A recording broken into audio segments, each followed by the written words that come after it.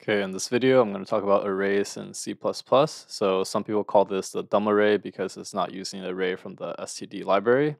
But we'll go ahead and get started. So we'll have an include IO stream as usual, and then int main, our main function, return 0. And inside, the way you would declare an array, so you could just think of an array as something that can hold different data types. So you could have, for instance, my int array here, and then that's the name of your array, and then the length.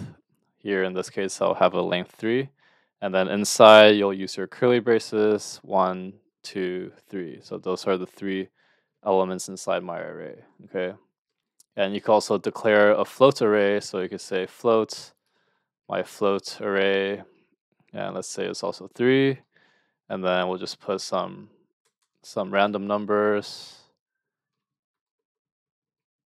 Okay, so those are my 3 floats. And then you could also have so these two right here are arrays that has been initialized. You could also have arrays that hasn't been initialized. So I could say int my results may vary. And the reason why I say that is because sometimes, depending on which compiler you're using, sometimes it'll default to certain values, but most of the time it may just be like random um, memory addresses. So if you debug this program,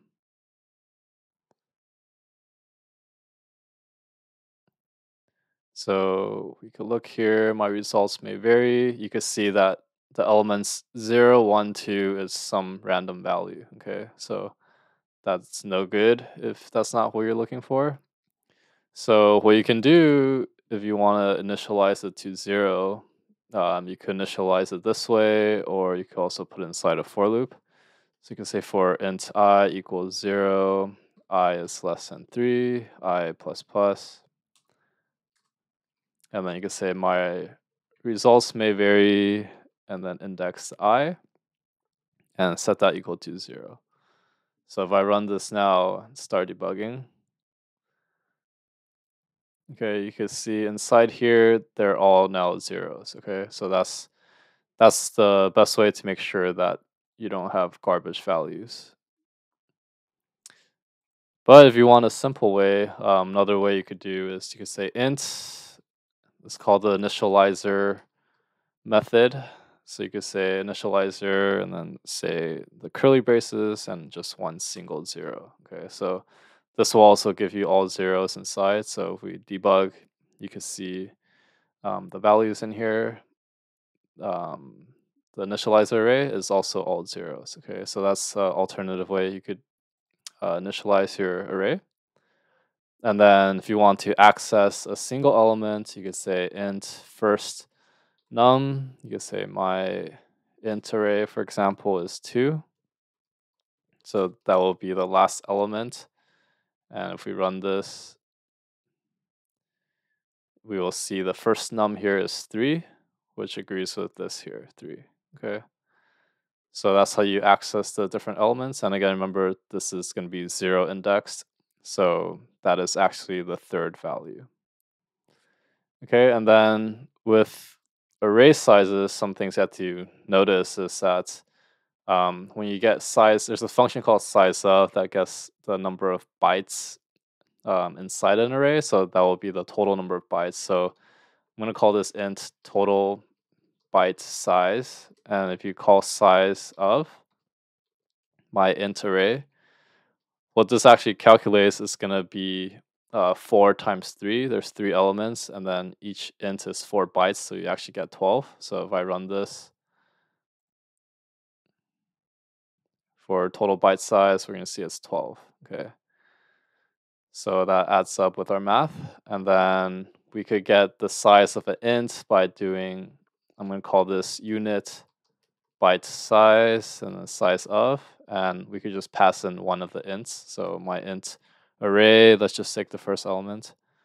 So to get the true length of the array, you could say int length equals total byte size divided by unit byte size, and then that should give us length of 3 because it's going to be 12 divided by 4.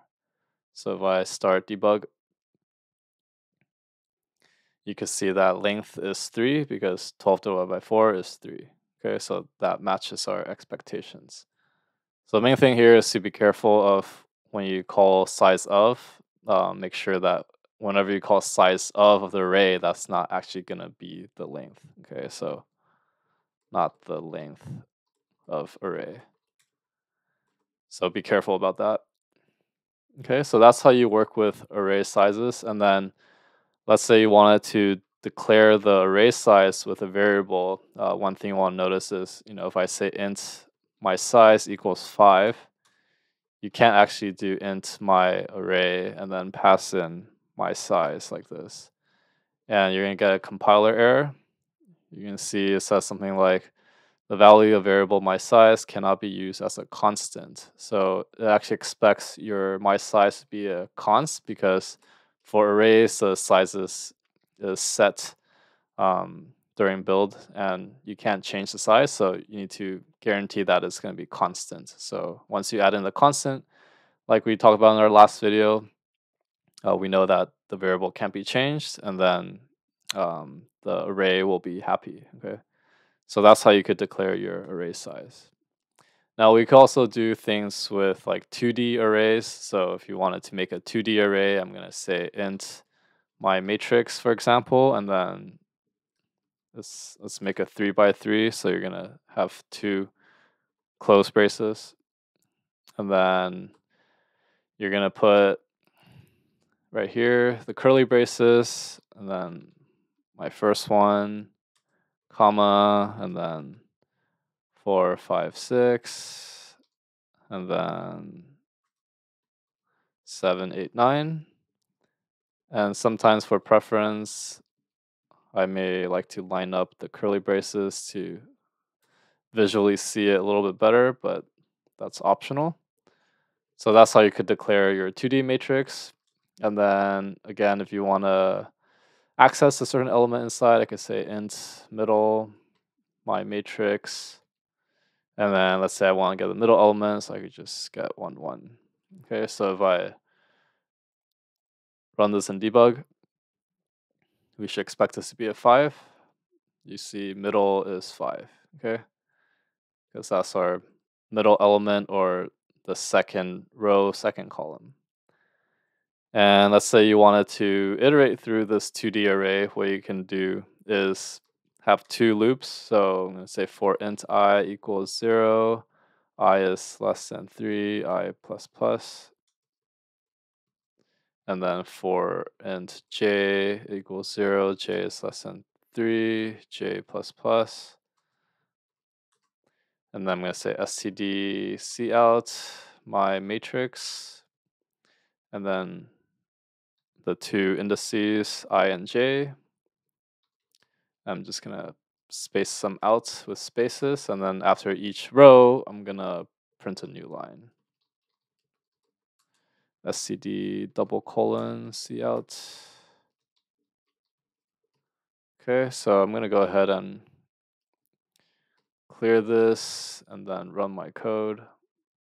You can see it prints out my matrix. Okay, so that pretty much summarizes working with arrays in C++. So if you found this video helpful, give a like and subscribe, and I'll see you in the next one.